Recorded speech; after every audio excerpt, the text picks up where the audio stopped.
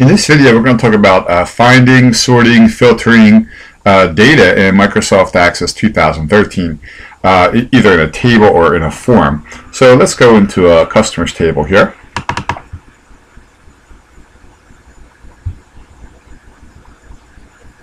All right, and so let's say, first of all, we can sort very easily. So right now, it looks like it's sorted by company name. So I'm just going to click on one column. Let's say when I click on the contact name column, you can click anywhere in there. And then right under the home menu, you have your sort icon. So let's sort ascending. And right away, it sorts it ascending and sort descending as well. Now, if you did the same kind of thing in Excel, where you just pick on one cell, sometimes it'll sort that one column, but then it'll leave the rest of the row where it was. Well, in Access, that never happens. In Access, the record always stays together as a unit. So if we sorted that column, the rest of the record came with it. You can really sort on any column. Let's sort by address. So just pick one cell in the address column and then pick on ascending, and you can see it's very easy to sort. Now, here's how to sort by more than one field. Let's say I want to sort first by contact title and then by contact name. What you want to do is you want to rearrange the fields so that they're in the left to right order that you want to sort them in. So I'm going to pick up contact title and drag it to the left of contact name. Now you highlight both fields. Now they're both highlighted, and now we'll do a sort. See how I put all the accounting managers together, but within accounting manager, it's sorted by contact name. All right. So to sort by more than one field, you're actually going to rearrange the columns so that they're in the left to right order, and then you pick all the fields that you want to sort. All right, and that's how you can sort by more than one field in Access. You can see that worked very well. Now let's try something that would be a filter. They've made the filter much better than it used to be. So for example, I would just like to see the sales agents. So I'm going to right click on the field that I want to get, or actually you find the value that you want, in this case sales manager. So I'm going to right click on sales manager, and here we'll just say equals sales manager, and now it's just showing you those records. So that's really all you have to do. You're going to right click on the field that you want, that has the value that you want, and then you pick on equals.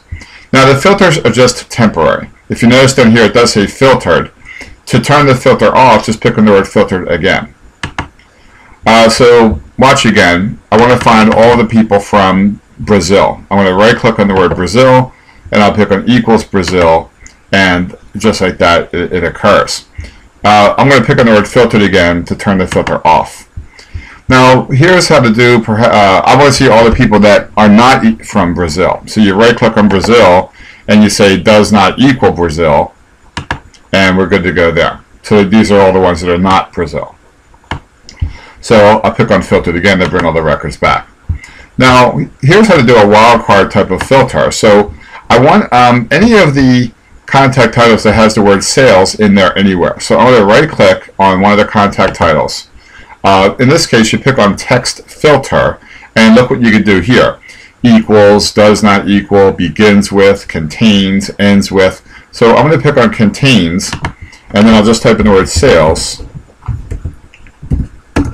And then notice how it gives me everyone that contains the word sales in the contact title. Assistant sales agent, sales associate. So that's a great way to do a wildcard type of search in a filter. So again, I'm going to pick on the word filtered and get all the records back again. So we can sort the information, we can filter. You can also do a find.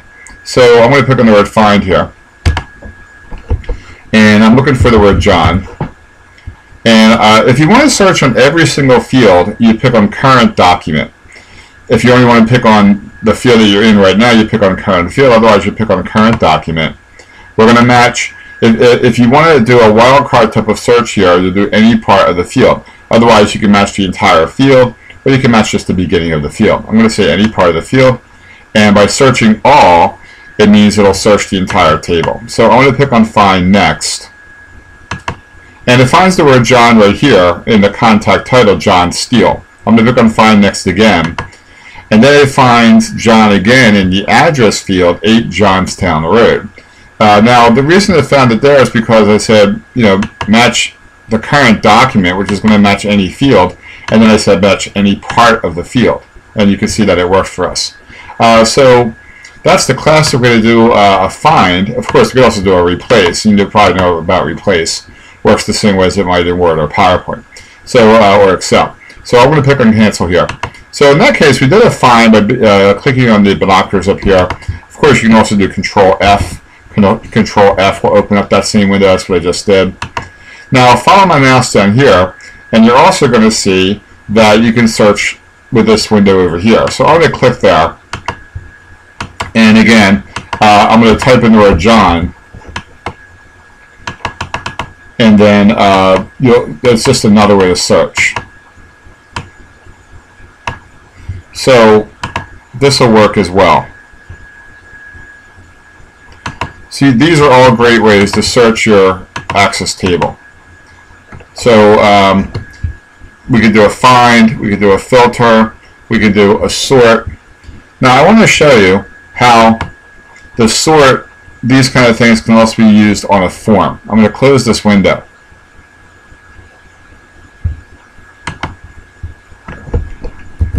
You can see I'm clicking on the word search there. Here I'm going to find John, and then the same kind of thing will occur.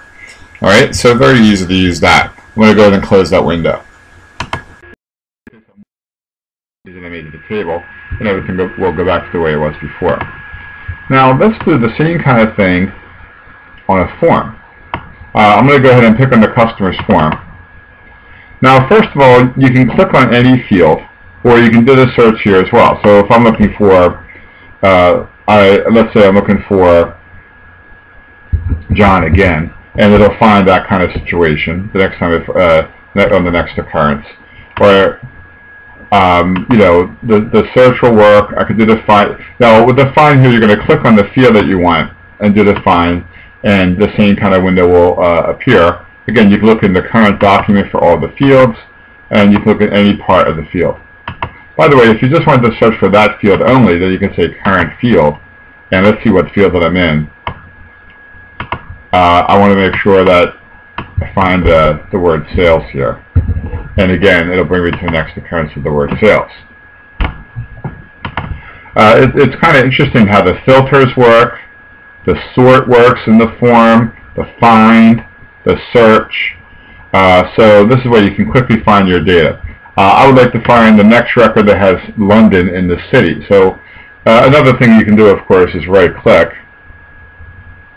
and we'll say text filter equals London, and now I found the next one that has London. So it really makes it pretty easy for you to search or sort or filter either a table or a form. By the way, the same kind of thing would work in a query as well. And now hopefully you have some good ideas of how to start sorting, filtering, and finding your data in Microsoft Access 2013.